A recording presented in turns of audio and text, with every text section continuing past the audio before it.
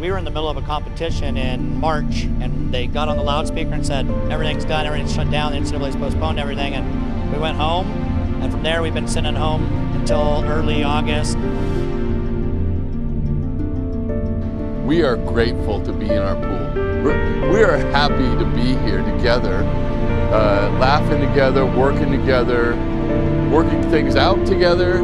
That's a wonderful thing.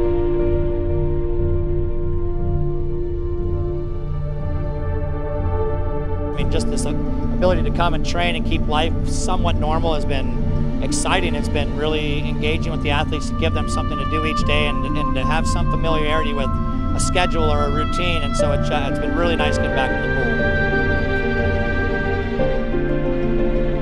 Well, it's an interesting fall because we don't have anything that puts a lot of pressure on us at the mid-season.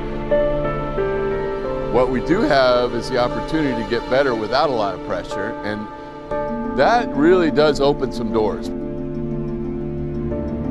Everybody has their own individual goals, but we're getting more time to work on these little things that maybe we had surpassed or moved on from before earlier in the season, and now we get a chance to work on them. Because if people don't feel like they have to get better, they have to make these changes for a immediate response, they could give themselves more time to make the changes.